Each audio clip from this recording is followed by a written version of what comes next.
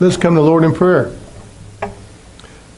Heavenly Father, we come this morning. It is Mother's Day, and it is a special day that we set aside since 1914 to honor Mother.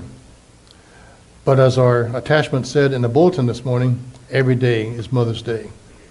So Lord, we invite you to be amongst us today to join us for worship as we glorify thy name in the songs that we sing, the specials, and in the message, that whatever we do, whatever we say, is to glorify your name and to build up your kingdom.